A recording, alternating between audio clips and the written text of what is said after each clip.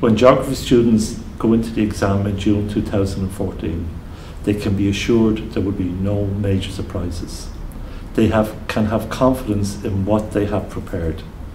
The examiners will not be looking for anything new. The exam format will be the same as in every year from 2006 to 2013. The short questions that are asked at the start, there will be 12 short questions asked. The examiner will mark the full 12 and select the best 10 answers. So a student can get 2 answers completely wrong and still get full marks. The format will be the same. There will be questions on physical geography, ordnance survey maps, aerial photographs, satellite imagery, graphs and statistics, and some on naming regions. That is 20% of the exam. A proper practice will gain full marks on it. As well as that, following immediately, students should do Core Unit 1.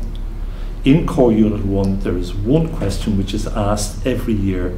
It's landform development. A student can pick his own landform in Ireland, name the landform, give a specific example, draw diagrams and explain the formation. And that will give another 30 marks.